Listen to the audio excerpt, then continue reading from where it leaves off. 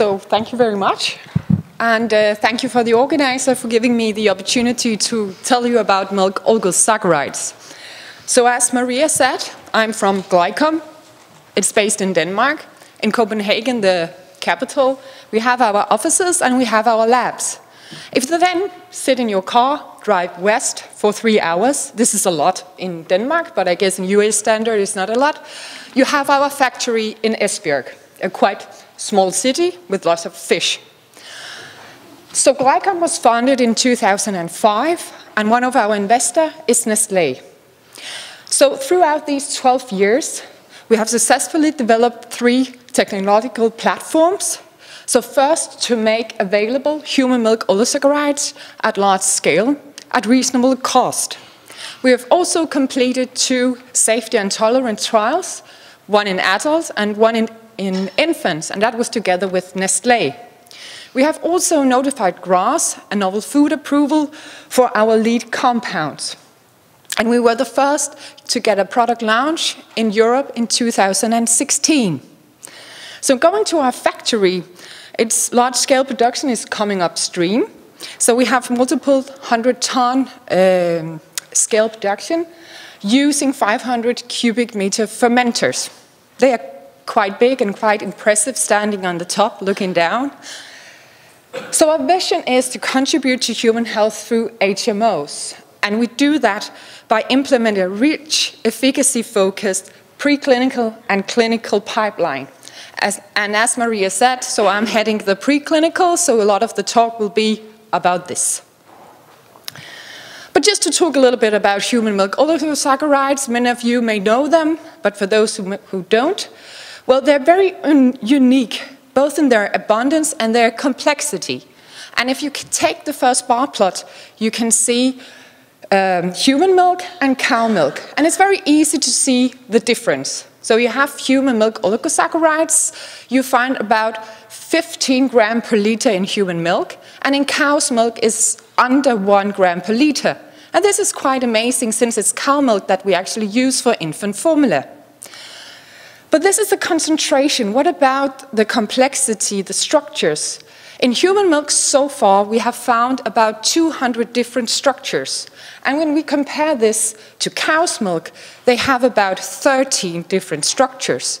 Some are the same, but you can imagine we have, quite different more. The mom is actually able to produce quite a different kinds of range. So until now, the knowledge we have on human milk oligosaccharides is based on infants, like breastfed infant compared to formula-fed infants. And what we have seen is that it affects the microbiota, it can protect against infection, it can also help develop immune system and gut barrier function. And why can they do this? So one of the things is actually these unique structures. And you heard from Erik Madsen yesterday about the O-glycan, and that is the mucus glycans. And I've made a kind of a template structure. That is the first structure you see. So this is human milk oligosaccharides that is based on 5 building blocks. So they have galactose, glucose, forming lactose, and then they can have lacnac, they can have fucose, or they can have sialic acid. And then they can be combined like LIGO. I'm from Denmark, I like LIGO. And then can be combined in these 200 different structures. And then if you look under the HMO template structure, you can see the O-glycans, and they look quite similar. Also, if you have the cell surface glycans, so this is the N-glycans, again you see a similar structure to those of HMOs. So this comes to the function, because HMOs can function as a decoy receptor, because pathogenic bacteria, viruses, is quite structure specific. They adhere to specific structures. And then when you have HMOs, they may kind of trick the pathogenic bacteria, virus, whatever, to adhere to the HMOs instead of the epithelial cell or the mucus layer, and then you can inhibit infection. Studies have also shown, and that's only in vitro studies, have shown that HMOs can actually affect the gene expression of glycans on epithelial cells, which means that then the structure changes. And again, you can inhibit the adhesion of pathogenic bacteria, but here you can also help develop or mature the gut or the gut barrier. And one key effect is, of course, the ability of specific bacteria to utilize the HMOs. This is quite clear from infant studies, and I'm also going to talk more about this. And of course, when you have the development, we heard a lot about the production of, then, for example, metabolites like short-chain fatty acids. So now I'm going to show some of our in vitro studies that we have made to get an understanding of the microbiota and the metabolites. And we looked at adults, because at Glycom we are interested to see if HMOs can actually benefit adults. Last year, we published a paper on a clinical trial where we gave adults HMOs. But we also want to see what is really happening, because one thing is that you give a human the HMOs, you get the fecal samples, you get some information here, but as you know, we can't really chop up a human being. So this is why we want to get some more insight to the microbiota and the metabolites to see what is actually happening. And first we made this kind of a short-term fermentation to see what is actually happening with the HMOs, what is happening with the microbiota in an adult, or microbiota from an adult. And what we saw with respect to the metabolites, so the acetate and the propionate, were significantly increased, but also the butyrate. And actually also after 48 hours, you see still an increase in the butyrate and some decrease in the acetate and propionate, which could indicate that there are actually some bacteria that are able to use the acetate to produce butyrate. I will dig a bit into that on some of our next slides. But of course, we also look at the microbiota. And in this batch fermentation system, we only did some qPCR. And not so surprising, we saw a really increase in bifidobacteria. So even though the microbiota came from an adult, the bifidobacteria are still able to utilize human milk oligosaccharides. But this was a short-term fermentation. We also wanted to see what is actually happening when it's for a longer time. So we chose to use this model. So this is the Prodigest Enzyme model. So Prodigest is a company from Belgium.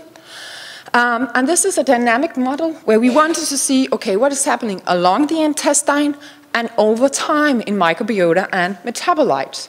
So we have a kind of a stability and control period for 4 weeks. We have a treatment period for 3 weeks, and then we had a washout for 2 weeks. So what is happening when we take out the HMOs? And first we looked at how or were the HMOs fermented. And that we do by looking at the consumption. So to see about the bases and the acids.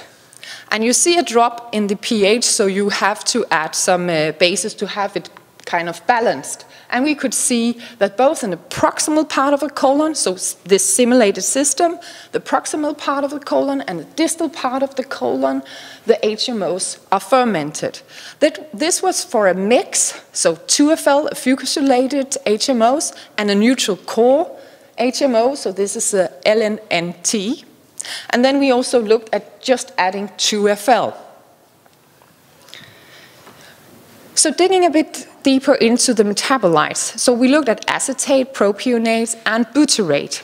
And for the first couple of figures, this is for the mix. So the PC, the proximal part of the colon, and under there, the distal part of the colon. And you can see immediately an increase in short-chain fatty acids, increase in acetate and propionate. And that kind of keeps for the next 3 weeks. But then it gets interesting when we go to 2FL. There you have immediately an increase in acetate and propionate. But you see something happening in week 3. You have an increase of butyrate and a decrease of acetate and propionate. So here we can actually see, almost with our own eyes, that acetate is utilized to produce butyrate. We also looked at some of the more detrimental metabolites. They will also talk about this with the proteolytic activity. And what we saw was that in the treatment period, T1, T2, T3, for both the mixture and the 2FL, we have a decrease in ammonia and a decrease of branched-chain short fatty acids, which indicates that you kind of shift the metabolism towards a more saccharolytic activity. But this is the activity of the bacteria. So what about the bacteria? So we did 16S sequencing targeting the V3 region. And what we saw was that there was a decrease in Bacteroidetes. And actually some of the genera within this phylum has proteolytic activity, which could fit with this decrease in some of the more detrimental metabolites. We also saw an increase in the firmicutes.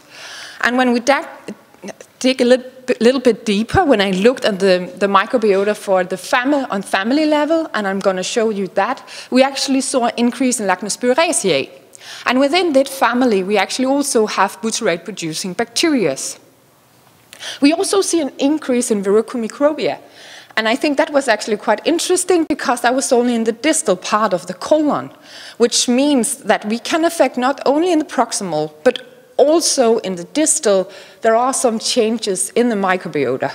Okay, it's a simulated system, but still it gives us some information. So we dig a bit deeper. So we use qPCR to identify bifidobacteria, because when you talk about HMOs, immediately you think of bifidobacteria. And what we saw was an increase, significantly increase, when you have the HMOs for both the mixture and the 2FL. So this was in the lumen when you have the first two graphs. And then we wanted to see what is happening in the mucus, because in the enzyme you have integrated mucus capsules to simulate this mucus layer. And we saw that HMOs were actually also able to infect the bifidobacteria in this mucus, but here only in the proximal part of the colon and not in the distal part. Again, we dig a bit deeper to see, so what is actually happening on species level? Because one thing is that you have bifidobacteria, but as you know, there is a lot, and they can do different stuff. What we saw was, we use ITS, so the interspace region of 16S and 23S. And what we saw was that in these two systems, with the mix and the 2FL, so the control were more or less the same profile, a little bit different, but more or less the same. Within 1 week, we see quite an increase, relative abundant, quite an increase of Bifido adolescentis. And I have to admit, I was kind of, what? Because so far in literature, it's not really known that Bifido adolescentis is able to utilize HMOs. But the data shows what the data shows. And this was also what we saw in the human trial. When we dug into the OTU, we saw there was Bifido adolescentis within 2 weeks that were increased in these people. Then you go to 3 weeks, and what is then happening? Well, there is a shift in the species. So you get an increase in relative abundance of Bifidobacterium bifidum and Bifidobacterium longum. And then here you see a decrease of the Bifido adolescentis. So we really have to take into account, how long do we do these different kinds of trials? Because you could say for the 2-week intervention study we have in the human study, that was a bit maybe too short, because something is really happening within 3 weeks. We have no clue what is happening after 4 weeks, etc. So then I told you about looking into the family level. So I dug a bit into the microbiota data, looking at family level, looking at genus level, to see, okay, so what is a possible mechanism of utilization of HMOs? So you have the HMOs. Bifidobacteria are utilizing HMOs. Not that a surprise. Acetate, lactate is produced. And what I saw in the data was that Vallionella or Vallionelliaceae, and especially the genus Vallionella and Megamonas, were actually increased. They are able to produce propionate, so this could fit with the level of propionate or increase that we see in the data. Then we see an increase, but that was later, around week 2, week 3, in Lactospiraceae. And when I looked into genus level, I could see that it was Coprococcus, Blautia, some species within Blautia are actually able to produce butyrate, and also Eubacterium Alie. So this could fit with the increase of the 2FL of the butyrate within the 3 week, or at week 3. So, based on our preclinical or clinical trials, HMOs could be quite promising for improving human health. We see that they are quite biphenogenic, that we also see when we compare breastfed and formula fed. They can improve metabolic profile, so we saw this change in profile to a more saccharolytic compared to a proteolytic activity. In our clinical adult trial, I'm not showing you the data here, but you can see the paper. It's published in British Journal of Nutrition in 2016. It is well tolerated. It was different concentration, 5, 10, and 20 grams. We gave these adults, so it was 100 people that were given these HMOs. Quite biphenogenic, and we saw a softening of stools. In the clinical trial with infants that was conducted by Nestlé using our HMOs, we saw that they were highly biphenogenic. They had breastfed infants as a reference group, and they could see in the microbiota metabolites profile that it kind of went towards the breastfed profile. And then they could also see that it was quite a regulator of immune function. So now it was also kind of the talk yesterday. So, okay, we increase some bacteria, we produce some short-chain fatty acids. What does this mean? And of course, as we speak, we are actually conducting some clinical trial where we look at clinical relevant outcomes. So hopefully this will go well. And thank you for listening.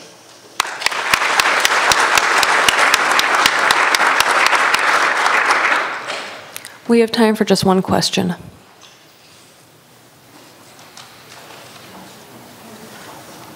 Who comes first? Hi, I'm from Glycom, another HMO producer, CRN oligosaccharides. I'm just curious that why everybody is concentrated on 2FL. What's wrong with 3FL? There is nothing wrong with 3SL, and because we are actually supplier is working on. Okay, so you have to start somewhere. There are 200 different kinds of HMOs, and you have to, start. With 2FL, this is the most abundant in human milk. And since Nestlé is one of our investors, and they are quite interested in 2FL, of course, because of this high percentage, this was the one that we started. And then we had LNNT, but then we have more coming on stream. All right. Thank you.